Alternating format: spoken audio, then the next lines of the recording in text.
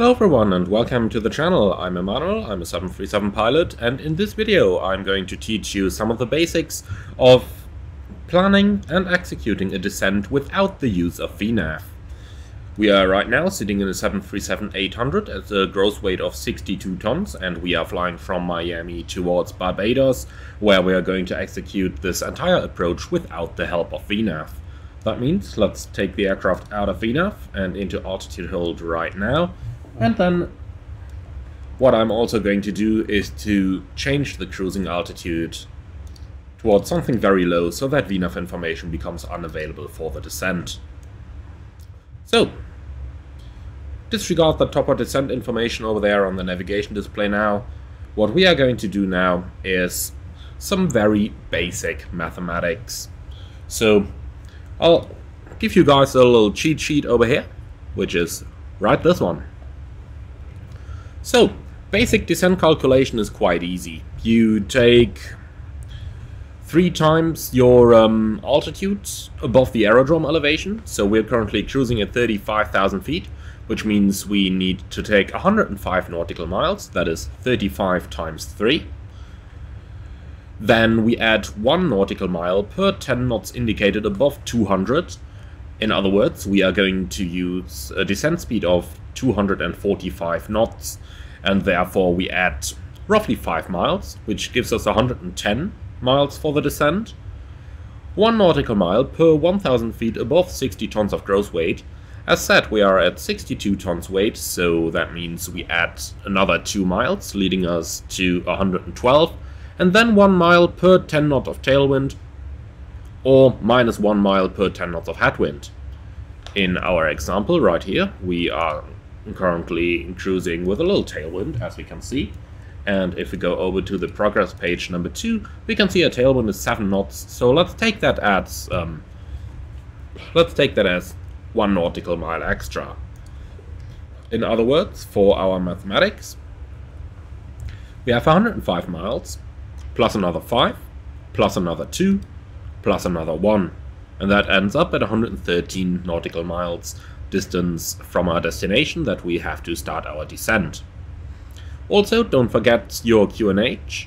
The difference is approximately 30 feet per 1 hectopascals, and that means that at a QNH of 1023, for example, you have 300 feet extra to lose, which equates, looking into the rule above, into roughly 1 nautical mile. In our particular case, we are operating on an altimeter setting of 1017 today, so that difference is minimal and can be disregarded. To sum up, we need 113 nautical miles in order to lose our altitude. Now, there is something for you guys to be aware of. In the descent, we are checking our altitude using the formula above every 5,000 feet, even if we are using VNAV. That is to cross-check that what VNAV is doing is actually accurate. In other words, for us, regardless if we are using VNAV or not, we are still applying this formula. Below flight level 100, you have to check your altitude every 1,000 feet, and that is something that airline pilots do even when operating under VNAV all the way, to make sure that the aircraft is actually performing accurately. Now, as said, we need 113 miles to lose our altitude, so let's go right into our simulator, take the aircraft off the pause, and then we adjust our descent accordingly. Now, what you can do is to use your fix rings to draw a mile at 113 miles around your destination, but be aware when you do that your altitude information may or may not be accurate depending on the number of track miles that you have in your FMC.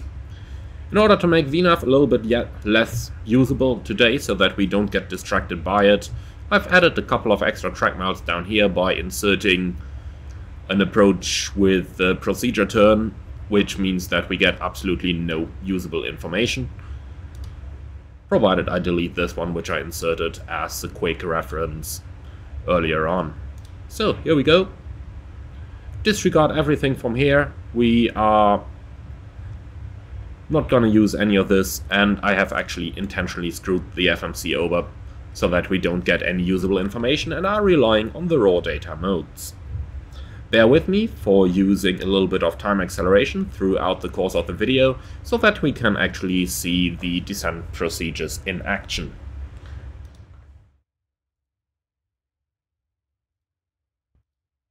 Also note, I have tuned Bridgetown VOR, which is located on the destination airfield in radio number 2, so that we get some additional information for our guidance on the descent. Also keep an eye out for changes, especially in the wind, which might affect your flight.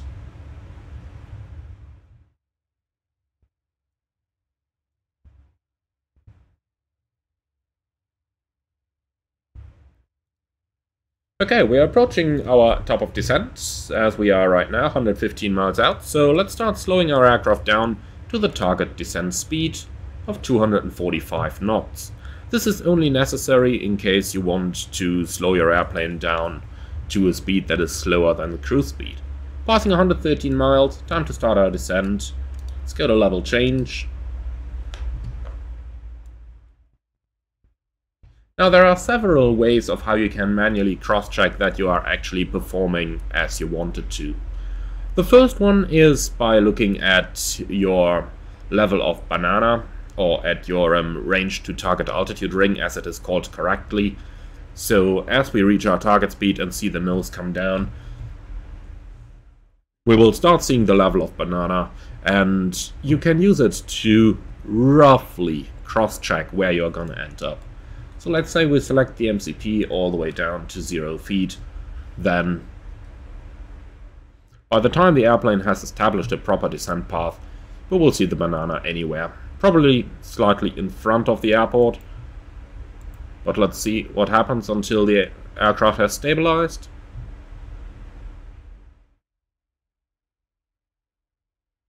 Okay, it remains slightly behind the airport, which is a sign that possibly we are going to end up a little bit high.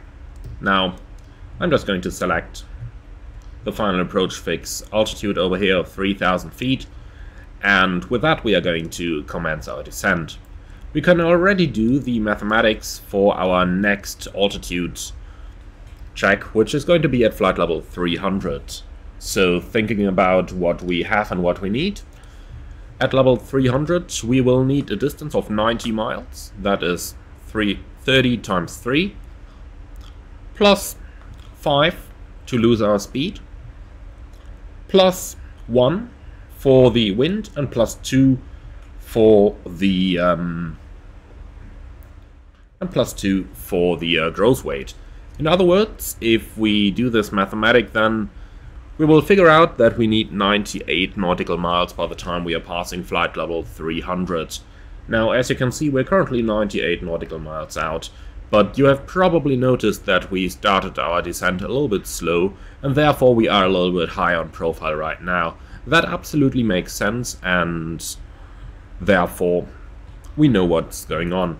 Nonetheless, we still need to lose this altitude, so there are two ways of how you can do this without totally screwing yourself over. The first one would be the inefficient one, but the more, let's call it, pilot-friendly one, because you'll need to do less calculation. And that is simply to use a speed brake. Of course, using the speed brake is going to waste some energy, and you have already invested that energy, so you do want a return from it. In other words, if we are ending up high, then the better idea is to just increase your airspeed.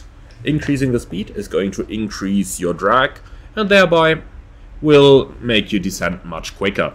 So I would opt for that option right now, seeing that we're approaching level 300 and we said we need 98 miles, so we're about 8 miles too close, which roughly converts into being 3,000 feet high. Now, let's do something about that by increasing our speed. I'll take the airplane all the way up to 300 knots, but be aware that this means I will have to redo my mathematics. So for the next check at 25,000 feet, we will now need 25 times 3, which is 75 miles, plus 10 miles for losing our airspeed, so 85, and then we still have our addition of approximately 3 knots for the wind and for the weight. So we need to be at roughly 83 miles when passing level 250.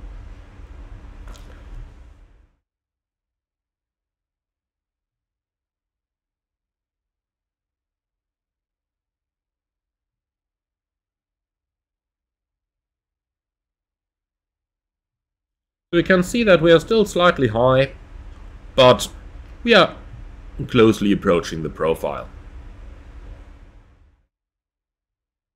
Also, another good indicator for us is that our range to altitude ring is now ahead of the airport, so that means that we are going to reach the 3,000 feet that we have selected in front of the airport. Then we still need to add those 10 miles that we'll need in order to reduce our speed, but that comes at a later point. For the next altitude, 20,000 feet, that means 60 miles plus 10 miles plus 3, so 73 miles when passing 20,000 feet. Let's see how that is going to work out.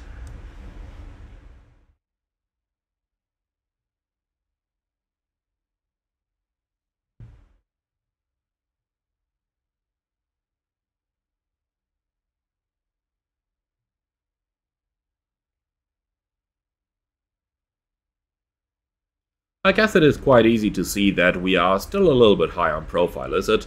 So at this moment we could increase our speed once more, 330 knots, which is the maximum that we should use. And then we need to redo our calculation, so passing 20,000 feet, we should then have 60 miles plus 13 from our correction, plus another 3, so we should be at 76 miles.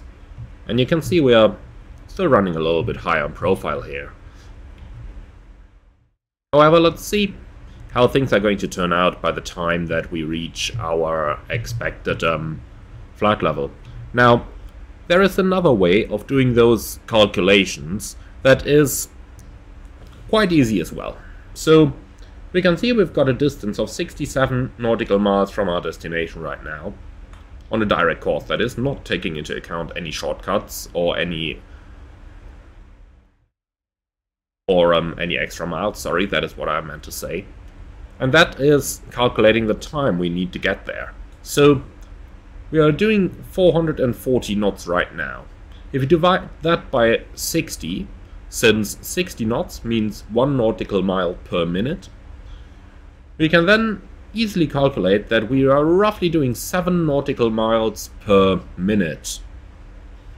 And if we take the 62 miles we have up here, or let's say 63 for the ease of mathematics, it means we are going to need 9 minutes until Bridgetown VOR at the present speed.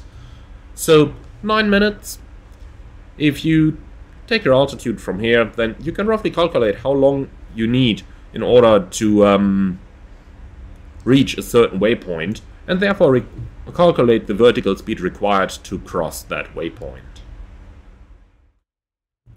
Okay.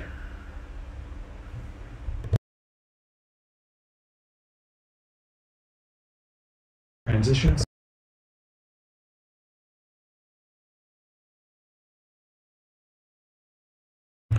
Alright, from here on let's do another mental cross-check. So 15,000 feet means we have to have 45 miles plus 13 miles to lose the airspeed, and we actually have headwind now, so we can subtract 1 mile. So 35 plus 12 is 47 miles,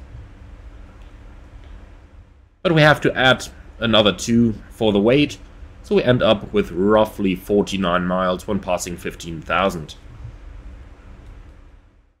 As we can see, we are actually running low right now, below our target path. That means we can decrease our speed once again in order to get back onto the path. Let's go all the way back to 245 knots, which is the default we are using for the descent. And then we can already mentally prepare for our next calculation. So at 10,000 feet then, we need 30 miles, plus 5 to lose the speed, plus 2 due to the weight. So we need roughly 37 miles when we are passing 10,000 feet.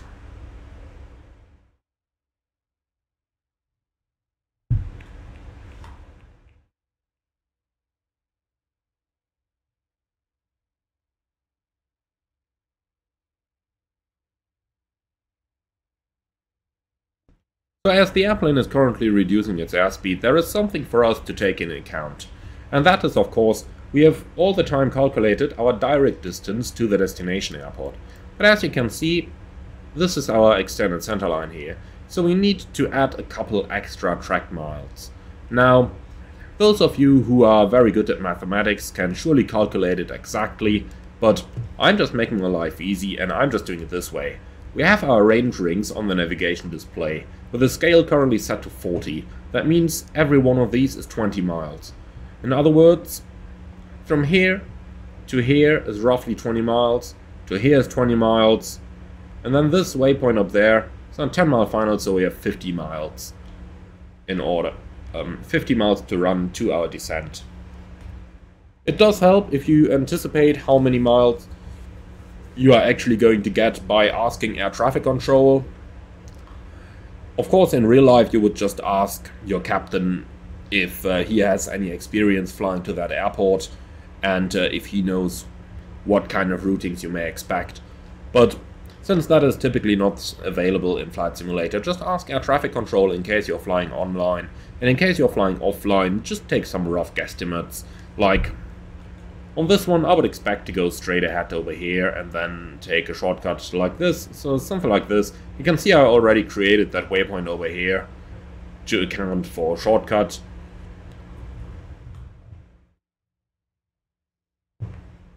But for the sake of simulation, let's take a direct to the 10 mile final right now, which is going to be the center fix for runway 09. And that is inserted. LNAV is taking us all the way there, and at the same time we can update our mental model and calculations. Looking at the progress page in the FMC, we can see the remaining track miles down here, which right now is 44 miles. In other words, let's do the calculations. 12,000 times 3 makes 36, plus 5 knots is 42, plus 2 knots for the weight, but then again minus 2 knots for the wind. So we end up roughly in the region of 41 miles, while we've had 44. So right now we have 42 miles. We've just passed 12,000, so we are pretty much right on profile. Our range to altitude ring is of course really helpful here as well, as it tells us exactly where we are going to reach the selected target altitude. And if you have a look at this, it roughly matches up, reaching 3,000 feet at the 10 mile ring.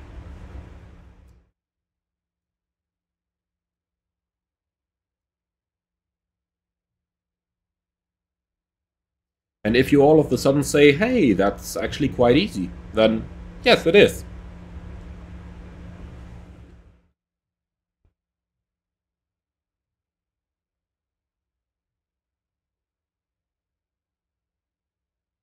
So we discussed a couple of techniques on how to descend if you are high on profile. Obviously, if you are low on profile, just slow down your vertical speed in order to reach one of those targets that you can calculate for yourself. A good start there would be 1,000 feet a minute in order to reach your target check altitudes that you have calculated. So for us, next up is going to be flight level 100, so 30 miles plus 5.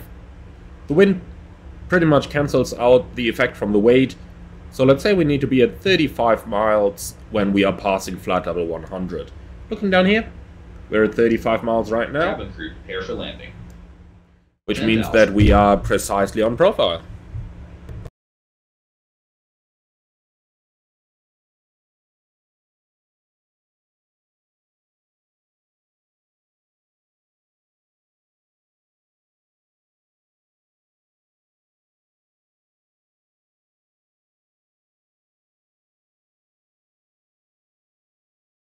Next up, 9,000 feet, 9 times 3, 28, plus 5 means 32 nautical miles. We're at 32 right now. We still have 300 to go, so we're probably a tiny bit high right now.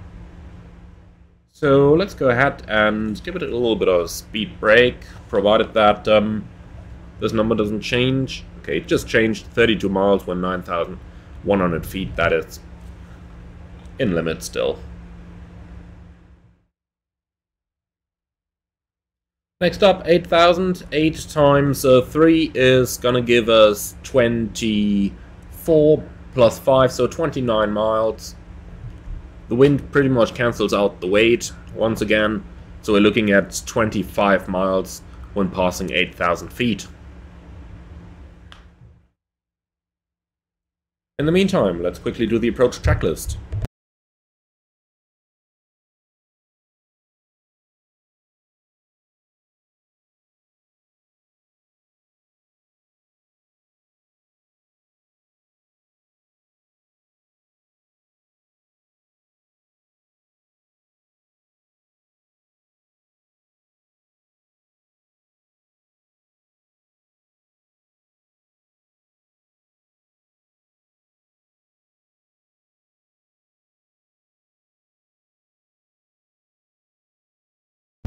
Okay, hit the wrong button there. I didn't mean to extend the flaps yet, so I have retracted them once again.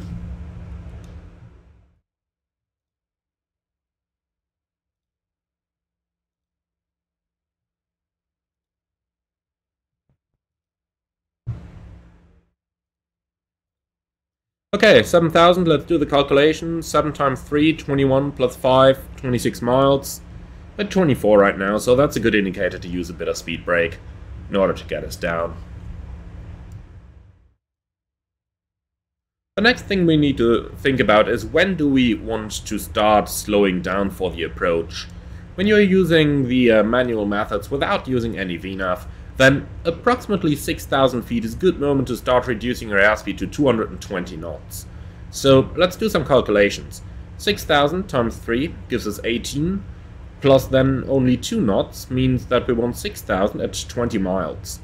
So we are passing 6,000 now at 21, so we'll keep the speed brake out for a little bit, and we'll start reducing our airspeed towards 220 knots.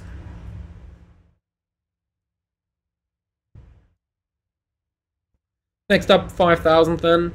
It's 5 times 3, 15, plus 2 for the speed being 20 knots above 200. Gives us 17 miles when we're at 5,000 feet. In other words, we're now at 19, so we're going to keep the speed brake out for a little bit longer. And as we're getting close to the airport, what we can do is use the standby instruments in order to monitor our glide slope. Now, it seems like over here we don't receive any glide slope yet, but in many places you already will, so that way you can use the glide slope to monitor where you are. On the base leg, you basically can accept being right on it. Flight deck. Thank you. Alright, so we're at 5,000. The glide slope is just coming alive. We are pretty much on it, so let's stow the speed brake.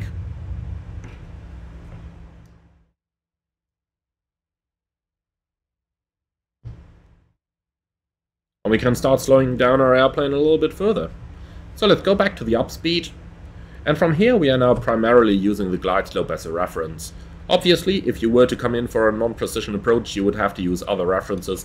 So you could consider continuing with this model, or you could just calculate the time to your final approach fix by taking the ground speed divided by 60, that is the amount of minutes you need, and then calculating with your rate of descent, always taking into account that you still have to slow the airplane down.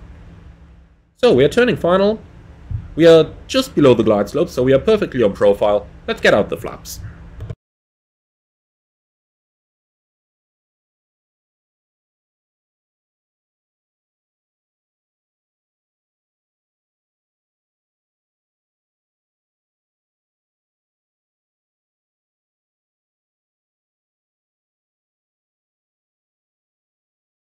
It is a good idea as you are about to turn final to get the airplane into a flap 5 configuration. Or at least something that gets you a speed that is roughly in the region below 180 knots. Your ideal next target is to cross 10 miles from the airport, 3,000 feet above the field elevation provided you have a 3-degree glide, and at a speed that equals approximately 180 knots. As we can see, we are perfectly established on that right now.